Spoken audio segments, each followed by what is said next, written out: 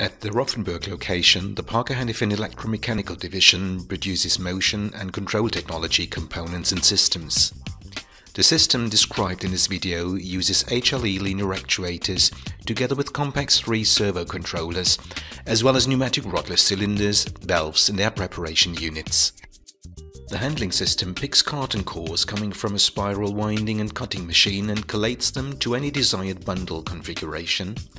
After passing the bundle through the strapping unit, the system picks the strap bundle and places it on a pallet.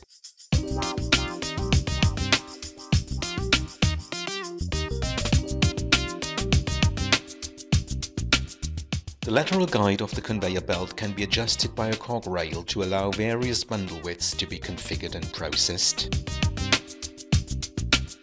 In the first step, the cores are picked by a pin gripper and deposited on a conveyor belt where they are collated and bundled. Parker HLE linear actuators are used for all vertical and horizontal movements in this step.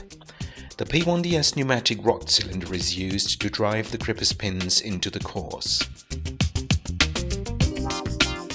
Once the bundle has been collated, it is passed right to the inline strapping unit.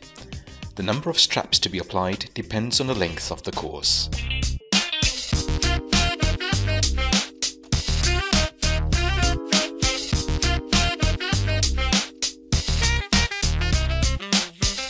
After the strapping process, bundles are picked up from the system's outsweep conveyor. Again, HLE electromechanical actuators that are supported by OSPP pneumatic rodless cylinders are used for the vertical and horizontal movement. Finally, the bundle is placed on the pallet. All motion is controlled by Compax 3 servo controllers. A Siemens S7 PLC is used as master control.